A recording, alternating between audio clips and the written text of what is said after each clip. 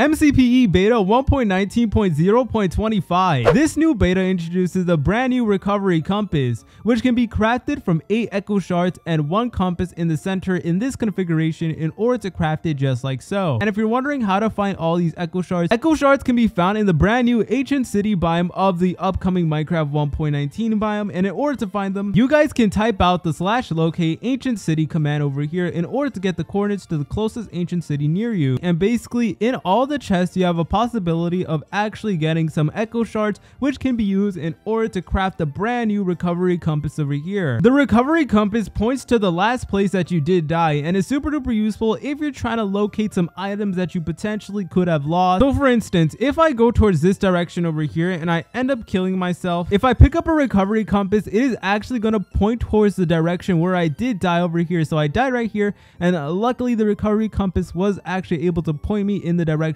which I did die. And as you can tell, all my stuff is here, and the recovery compass can truly come in clutch. Keep in mind that the recovery compass will only work if you use it in the same dimension that you died in. So if you died in the nether and you're trying to use the compass in the overworld, it is just going to point in a random direction. It's not going to help you. The warden also has a new her animation and can now be placed in the overworld. Back then it would just go underground automatically. See you later, french fries.